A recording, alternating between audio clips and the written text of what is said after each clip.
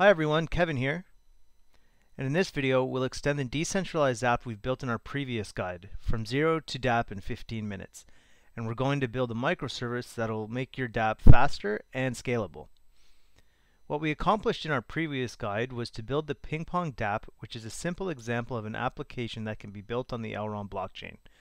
We also built and deployed the ping pong smart contract on the blockchain, a simple smart contract that implements two functions, ping and pong, and two view functions, did user ping and get time to pong.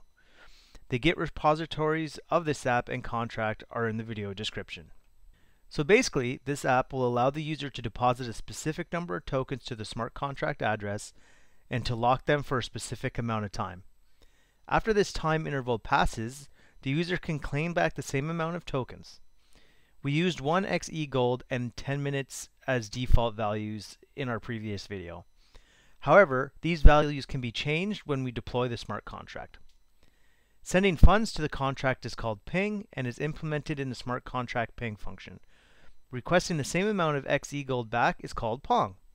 In our previous guide, each time the user accessed the dashboard page of the app, a request had to be made to the blockchain.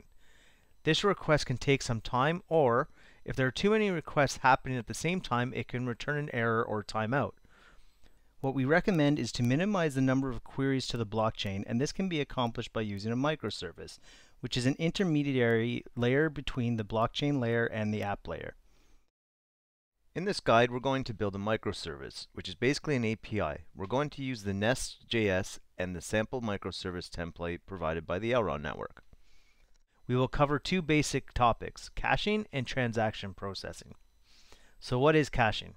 On the caching side, what we need to achieve is to cache the values that come from the blockchain. In our case, the values returned by the function getTimeToPong, so every future request will get fast results from our microservice. We will also invalidate the cache after the Pong transaction will be done by using the transaction processor. We'll listen to all the Pong transactions on the blockchain that have our smart contract address as the receiver, and as soon as one transaction is confirmed, we will invalidate the cache related to the sender's wallet address. As I said, we're going to use a microservice template based on Nest.js, and the caching will be done using a Redis server, so the prerequisites for this guide are Node.js, npm, and Redis server. We will extend from 0 to dApp in 15 minutes guide, so let's build on the existing folder structure and create the microservice into a subfolder of the parent project folder. Let's look at the current folder structure.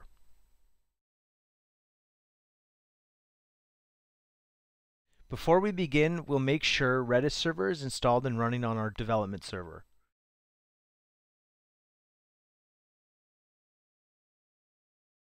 Optionally, we can daemonize Redis server, so we'll run it in the background. We want to make sure Redis is running, so we search it in the list of the running processes. Then we will have to see a log line like this one. Okay, let's get started with the microservice. First, we'll clone the template provided by the Elrond team.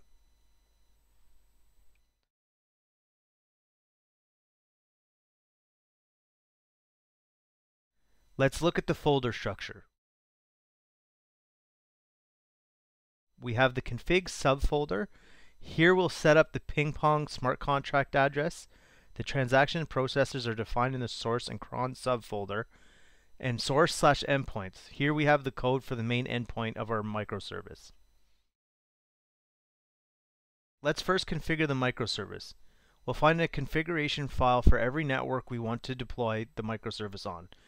In our guide, we will use the devnet configuration, which will be found in config.devnet YAML file. Here we're going to configure the Redis server URL. If we run a Redis server on the same machine or on our development machine, then we can leave the default value. We're going to leave it as is for now. Then we'll move on to the smart contract address.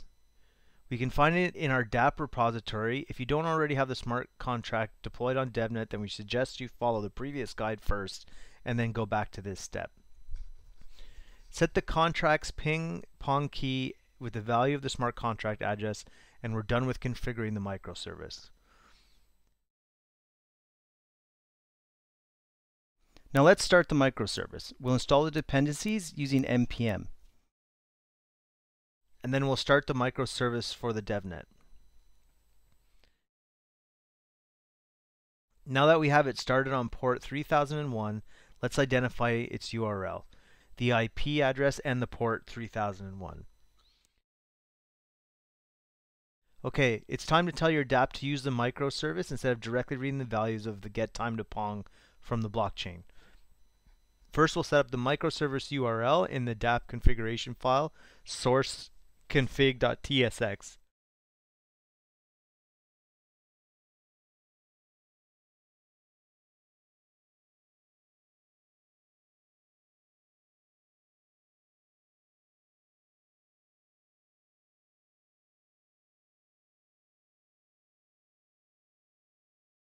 Next, we want to switch from using the VM query to using the newly created endpoint. The request to get the time to Pong is done in source pages dashboard actions index.tsx. This is the blockchain VM query code. Here we will define the function that we want to query on the smart contract, and we process the result. If the result is undefined, this means that we can ping. If the result is empty, this means we can pong.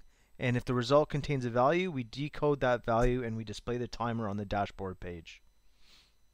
Let's delete this code for now, and we're going to write a generic HTTP GET request to our microservice.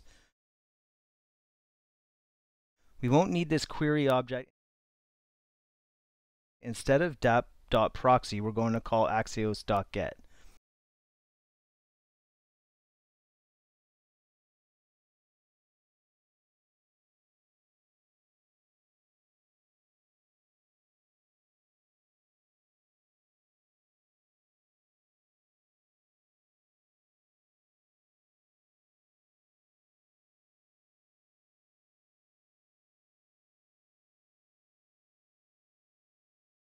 Then the data returned in the JSON object with the two possible keys, status and time to Pong.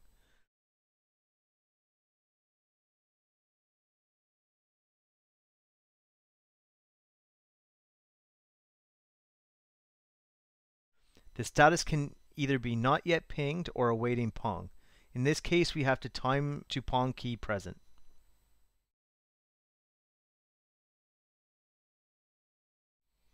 Of course, don't forget to manage the required imports, Axios and the microservice address that we defined previously in the configuration.devnet.tsx file.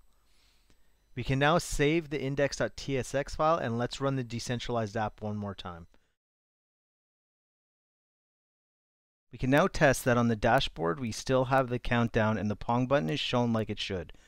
We can refresh the app multiple times. First, the app will take the value, time to Pong in seconds, from the blockchain. Then it'll store it in cache. Then all future refreshes will take the value from the cache. You can also find this version of the dApp on the public repository dApp template in the branch microservice. Let's deep dive into the microservice code and explain the two basic features we have implemented. We want to minimize the number of requests done directly on the blockchain because they can be slow sometimes. So we'll first make a blockchain read for the time to Pong value. We'll cache that value, and all the future reads will be done from the cache. The value won't change over time. It will only reset after we Pong. So the caching part is done in ping.pongcontroller.ts, which uses ping.pong.service.ts. The number of seconds until the user can Pong is returned by a function getTimeToPong at line 16 in ping.pong.service.ts. On line 17 we call getPongDeadline, which on line 33 we will set the return value in the cache. The function getPongDeadlineRaw will only invoke the read action from the blockchain once, then get or set cache will set the number of seconds in the cache. Now let's look at the transaction processor part also. So after the user clicks the Pong button and performs the Pong transaction, we have to invalidate the cache, and we will use the transaction processor to identify the Pong transactions on the blockchain that also have the receiver as our smart contract address. Let's look at the transaction processor source file here. On line 23, we'll implement the async function handle new transactions function that has an interesting event on transaction received. Whether new transactions are confirmed on the blockchain, this event will be excluded and an array of transactions will be provided as a parameter. We'll look in that array for a transaction that the receiver equal to our smart contract address and the data field should be Pong as defined in the smart contract.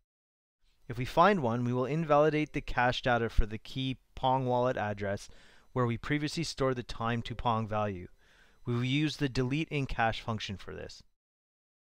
So that's all. We've created a microservice in order to make our dApp faster and scalable. This is a generic decentralized application architecture, and most of the examples from this guide were just a starting point for some of our highly available and massively used products. Now we provide you a starting point in order to build your ideas and products. So where to go next? Break down this guide and learn more about how to extend the microservice, the dApp, and the smart contract. Learn more on the Elrond official site here at docs.elrond.com. If you have any questions, feel free to ask them using Stack Overflow. And of course, share this guide if you found it useful and ask us any questions where necessary.